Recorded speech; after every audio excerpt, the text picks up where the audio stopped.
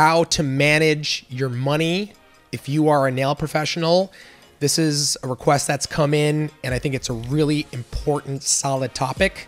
Greg and I are going to talk about this right now on the Biz Talk.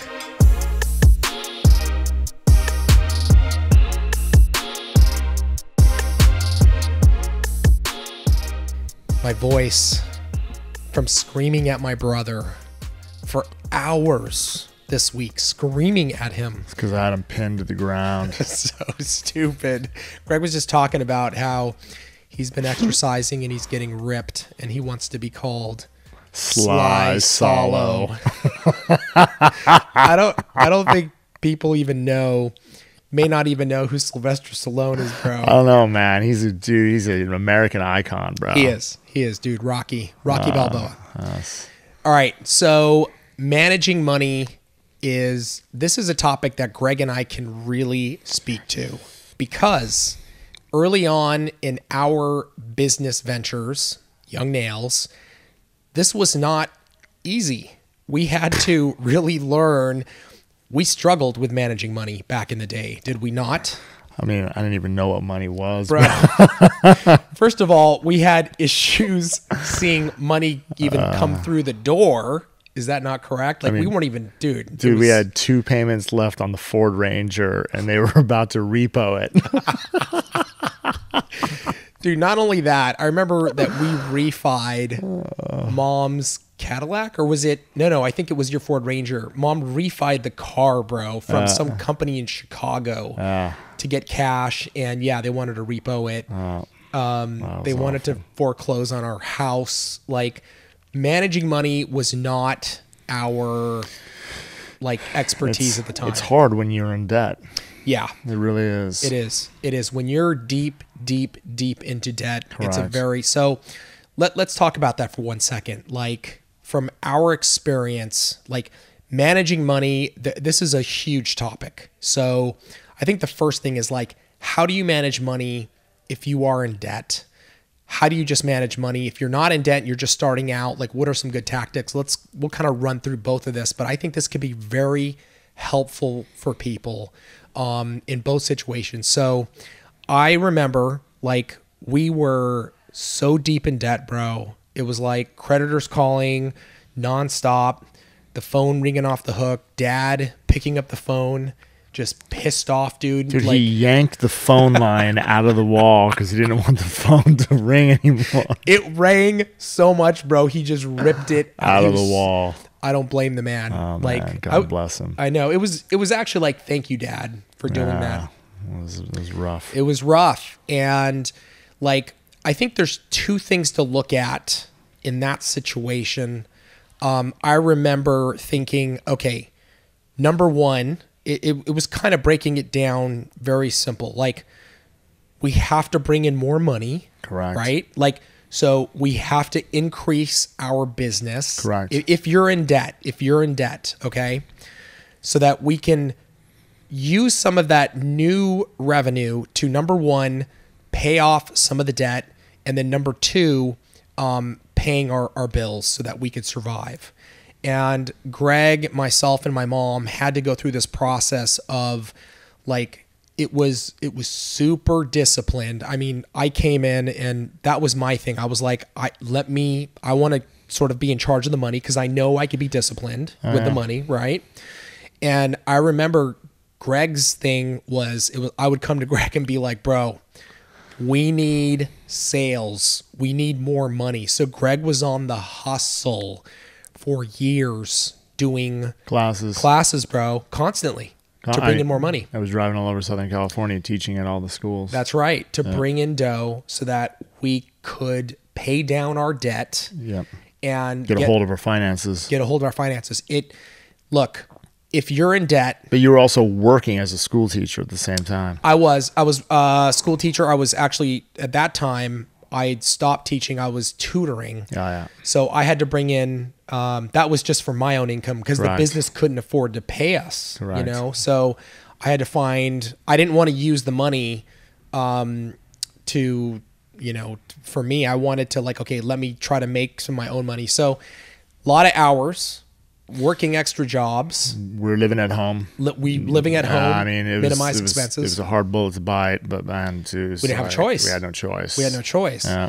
And insane amount of discipline towards this goal of paying down our debt to get to zero. Correct. So we had to completely flip the switch on how we managed money.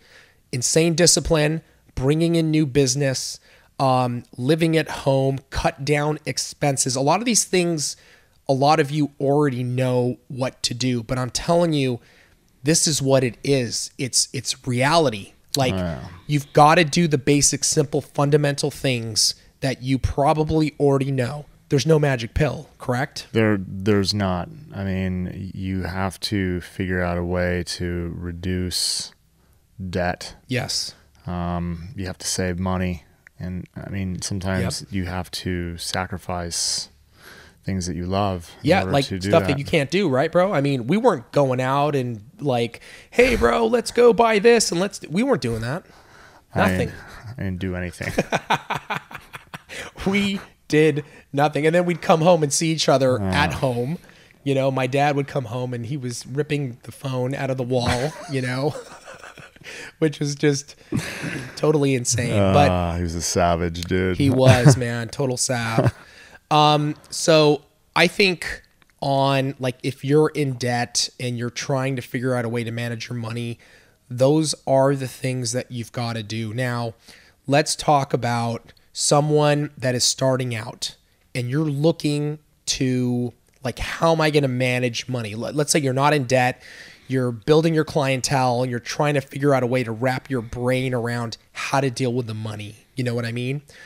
I think this approach is not so far different in that you need one thing that is vital, which is discipline in how you treat your money. Correct? I mean, don't eat out.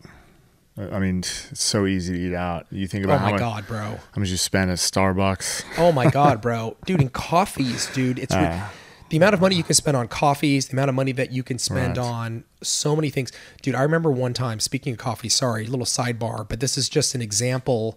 I remember this was somebody in our family, and she came to me. This was probably 15, 16 years ago, bro. She came to me and she was like, hey, I don't know what's going on with my money. I can't figure it out. And I said, cool, let's take a look at your bank statement. Let's get visibility on what you're spending. Dude, it was literally $700 a month in Starbucks coffees. $700 a month, bro. Had no idea.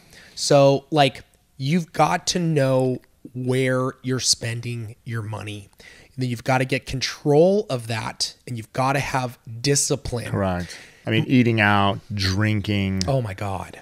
Drinks are expensive. So expensive. You know, I mean, these are the things that you have to look at. You have to take a daily tab on how much money you spend. Yeah. I mean, you really do. Yep. In order for you to say, okay, I need to cut back on this. I have to sacrifice this until I could obviously generate enough revenue to get those things back. But, you know, what this is something that Greg and I always do. Okay. Whenever we talk about launching a product or anything in business, the first exercise that Greg and I do is, what is break even? Like, where do we need to be, bro, on money so that we're breaking even? And that requires us to take a look at all the costs. So for you in the salon, this is a basic exercise that you have to do, right? What are your expenses for the month? What is your booth rent? What are you spending on product? What is going out the door? Electricity, whatever that is, at home, food that you need to survive. And I'm not talking about, there should be no like going out money right now. You need to take that out of the budget. So you create this budget of your expenses that is real and the absolute minimum to survive, right? To have, I'm not saying like, you know, you don't want to live like top ramen style. Yeah, bro. You don't want to go in that direction, but sometimes you have sometimes to. You do. No. I mean, we've been there. We've been there. If you don't have an option, you do what you got to do. Yeah. But you need to look at that, and then you have to go, how much do I have to make so that I can pay all that down and have money for X. You know what I'm saying? And then you have to execute against that plan. I think the biggest thing, bro, You just said it right there. Plan. Yep. I mean, you need a plan. You can't just like think about it and say, oh, well, you know, I think I spent this much and you kind of bringing in this much. Dude. I mean, dude, for years, right? We did that, bro. It was rough. Dude, I remember, like, do you remember when it'd be like, hey, how much did we sell today? And we wouldn't even know. And it was like, shit, we'd go through papers and like, this was like back in the day, obviously we weren't using computers as much. We weren't, but trade shows, we didn't have a computer. We'd write everything. We'd handwrite everything. All the receipts were handwritten. Credit cards.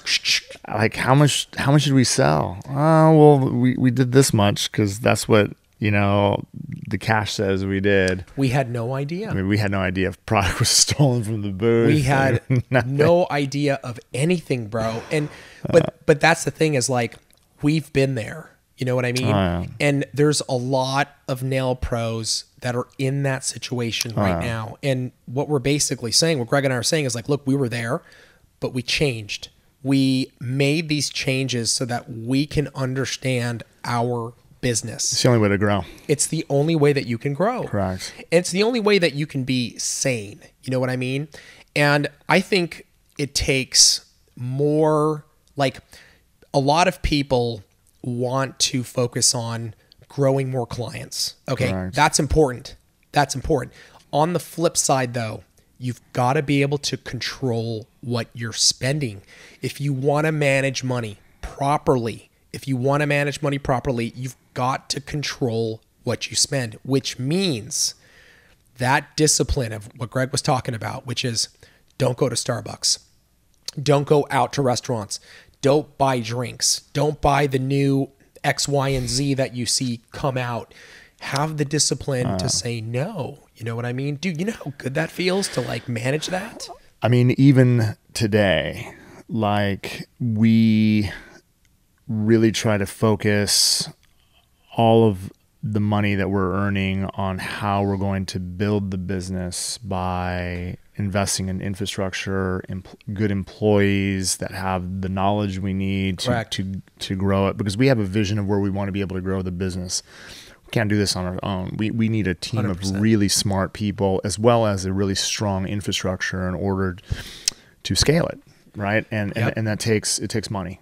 It takes money. It takes discipline, right? Like we've got to manage, because think about this, bro. Like even though we're growing right now, we could be like, yeah, dude, let's cash out, bro. Dude, let's buy 16 statues, bro, of us and put them all over the company so people can walk around and see us everywhere. Like stupid stuff, bro, that we can buy. You know what I mean? Like, oh my gosh, dude, people do, like, I've seen companies invest in like the most insane things. It takes discipline for us to like, okay, company's growing, we're bringing in money, let's reinvest it in the company so that you, our customer, have a better experience, have better products, new content, like investing in our marketing and our marketing team, but always thinking about the business. You know, some of you out there are probably saying, well, you know, I'm really good at doing nails. I'm a great artist, but I'm really bad at, you know, managing my finance. You know, you're not going to be able to accomplish this overnight. Totally. It's going to take time, and try to knock. My suggestion is do it slowly. Try to knock off a little bit at a time. And you have to make it, in order to make it habit, you have to do it repetitively. And you have to do it, you know, there's that saying, you have to do it for at least 21 days in order to make it habit. Totally. It is really the truth. You have to do it. You have to do it daily. You have to do it, and not all of it, just a little bit at a time until it becomes habit where you're like, you know, I'm comfortable. And don't be afraid to ask for help as well. I mean, you know, I love what you're saying, bro. There's a lot of nail professionals that are probably saying, I can't do this. Correct. Like it's not me. But let me say this. Give you an example. Okay. My wife, okay. I'm going to use this example because it's an amazing example. I would say probably 3 to 4 years ago, like zero handle on her own like expenses. Okay. Like I'm talking zero. All bro, I know she's gonna kill me when she sees this. But this is the truth. That's what I was thinking. Dude, I know. But it's a great example of somebody that has just completely turned something around. Transform. Today, I would argue she is better than me on understanding her own. Dude, it is crazy, bro. She maps out now all her expenses every single month. She knows exactly what she's spending, and she has started saving her own money and like build. Bro, I don't even do that. It's incredible. She has completely transformed into a financial freaking ninja, and she is so good at it. And it wasn't overnight. No, it took her time. 4 years. It took her time, bro. You guys can do the same. You can. Like I see what she's done, and I'm like, wow. Like people can, if you want to do this, you can do this. And she's like arguably like an expert now at managing money. Like she really understands it, like at a level way deeper than I do. So you can do it. You can manage your money. A lot of it is discipline and just flipping that switch and going to town. Let us know how you manage your money right now. I'd love to know in the comments below, what are some tips and tricks you can offer to other people that are looking for ways to do this? Thank you, bro. Appreciate you being on. Thank you, man. Thank you, guys. Thank you. Absolutely for joining us, and we'll see you next week on the Biz Talk.